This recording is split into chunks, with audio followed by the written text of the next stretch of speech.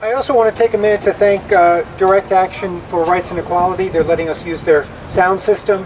And I'm not sure if anyone from that organization is here who wants to say a few words. Okay.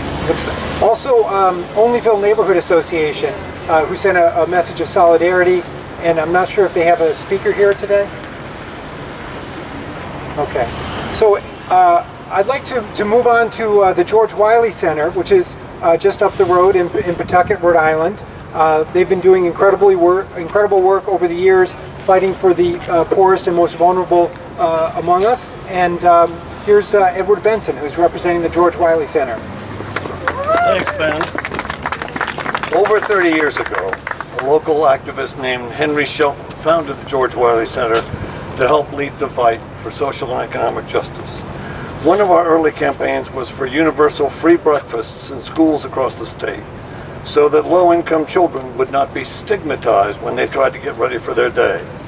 It took many years of advocacy, mixed liberally with direct actions, but that is now a common feature of the school day. The Supplemental Nutritional Assistance Program, which helps fund it, is under attack in the current Congress. Another Henry Shelton campaign was for an arrearage management plan, so that low-income residents who could not pay their heating bills, they just didn't have the money, could sign on to a plan that would allow them to pay half of what they owed over a period of 3 years, and they would be forgiven the balance.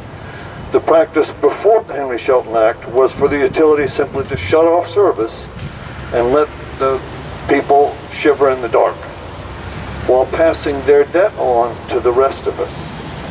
The Henry Shelton Act is also being revised.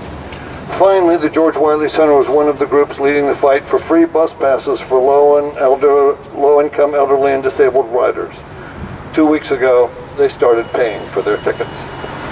Trump's election has put Republicans in control of all three branches of our government. They are racing to wipe away the social safety net that allows our poor citizens to live in dignity. We have a duty not only to our disadvantaged fellow citizens, but also our own grandchildren, to preserve and defend the victories to which Henry Shelton dedicated his life. And we'll need lawyers to do it. Thanks. Thank you, Nick. So that's about it for speakers. I'd just like to thank each and every one of you for coming out today.